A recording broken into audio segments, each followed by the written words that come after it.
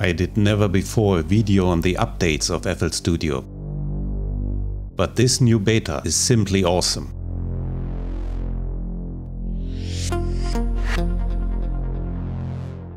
Hi. In this video we will go through all of the changes I could figure out from the new 20.9 Beta 1 version. Improved undo.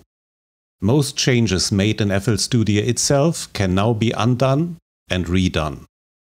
See general settings, undo history for alternate undo mode that steps through undo rather than alternates undo redo.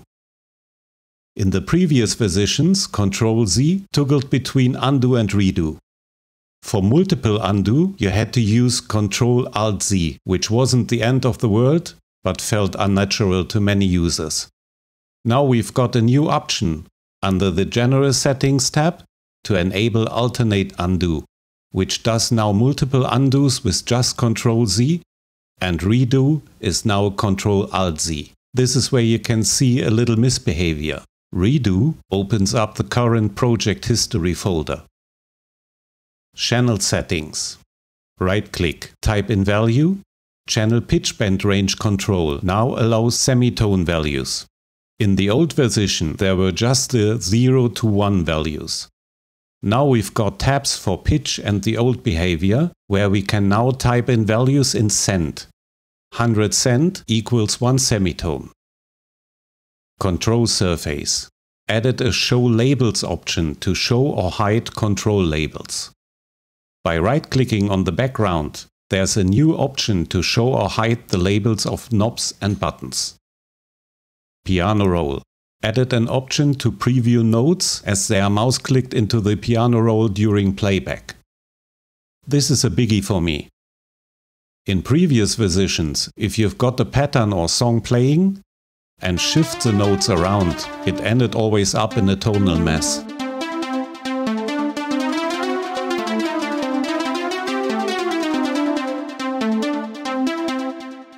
The new beta allows you to choose to just hear the edits while in stop mode, but to be silent when you are playing the pattern.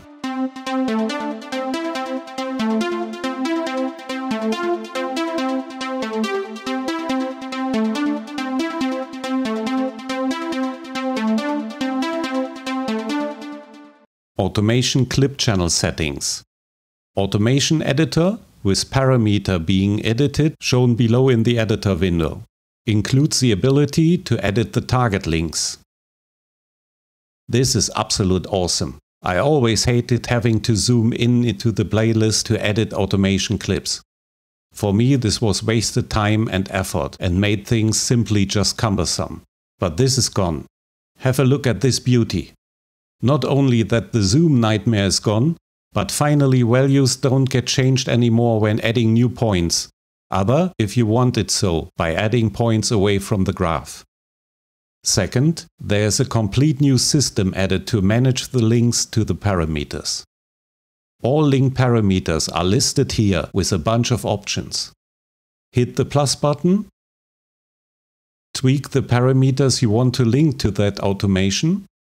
When you're done, click the plus button again. You can move now as many parameters as you like and they get added to the list.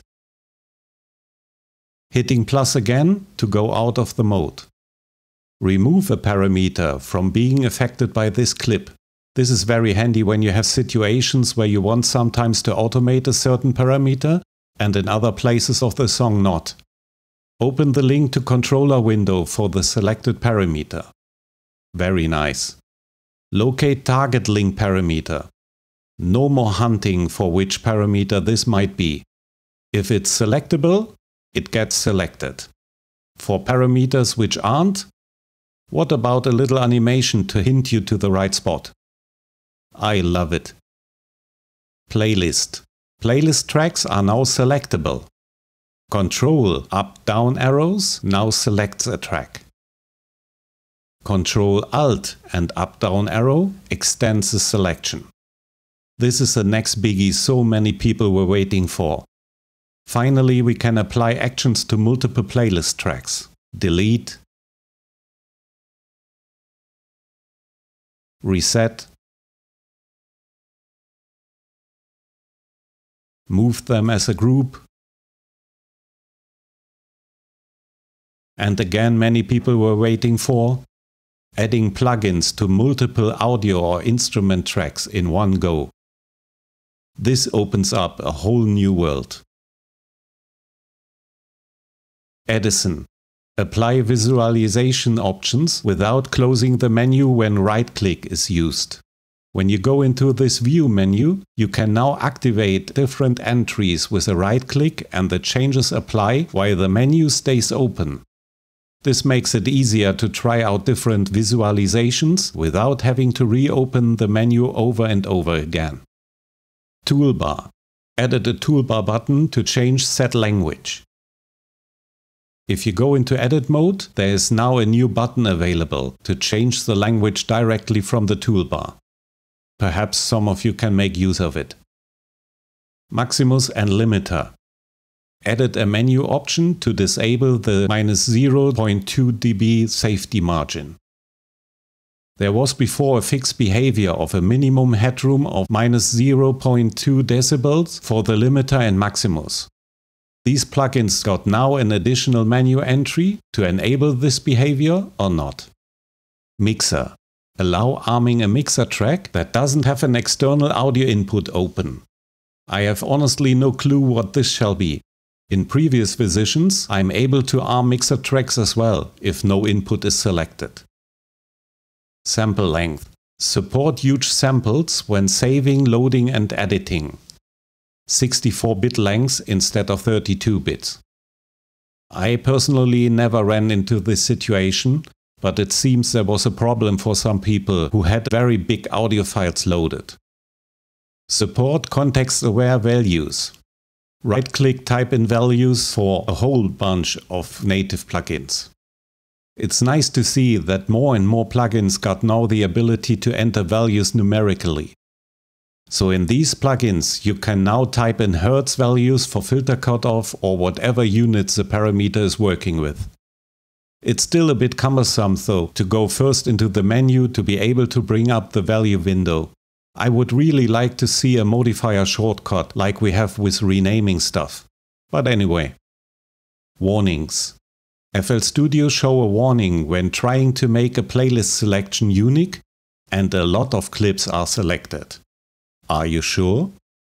If you made, for example, a playlist selection which selects all clips automatically and run the action Make Unique from the menu, FL Studio now asks you again if you want to apply this really to all of these clips and let you cancel the operation if not. Windows File Browser. Replaced all folder selection windows with the modern OS file browser window. In previous versions there were in some places an older and reduced file browser window, which is now replaced by the standard version of your OS. Channel rec selectors. For a selected channel, change from single click to double click to select all channels. This drove many people nuts, that as soon as a generator was already selected, a single second click suddenly selected all. This is gone now. Select all now only happens by double clicking, but if a generator was selected before and you click on it a second time, it stays the only selected one. Merge clips now works for all selected clip types. In the previous version we had just merging of pattern and automation clips, while merging automation clips was already a little sensation, added not long before. This feature got now simplified and applicable for any type of clips. Ctrl-G was renamed from Merge Pattern Clips to Merge Selected Clips and can finally merge as well audio files with a simple consolidation. Another great new addition. Burn to Midi. Additional reset options for swing and arpeggiator pop up after selecting burning Midi. In the previous version there was just a yes or no option for resetting certain parameters, which got now rendered into the new pattern. With this beta, there is a new window where you can define yourself what you want to reset or not.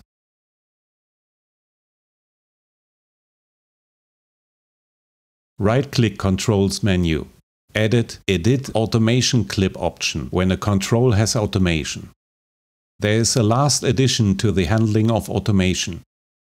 This sounds so little, but has such a big impact. With the new editor window for automations, we have seen how easy it is now to identify which parameters are linked to this clip. But there's the other side of the medal. How many times one could come into a situation where you didn't know anymore which automation clip does the changes to a certain parameter. You had to right-click the parameter to open the link to controller window, having a look what name the automation clip got, and hunting around in the picker panel or in the playlist for this particular clip. Now this is a single click operation. Well, two to be honest. One to again right-click the parameter, and the second one for this wonderful new entry. Edit Automation Clip. And there it comes again. Our beautiful new editor window, where you can change anything you like. For example, easily delete the link. There are of course a lot more smaller changes and fixes included. Please read the forum posting for more information. I was long time very disappointed by many of the last updates, as for my issues there were often no improvements. But this new beta just blows me away. This is really a great update with many of the long-awaited features and improvements. Enjoy! And thank you for watching.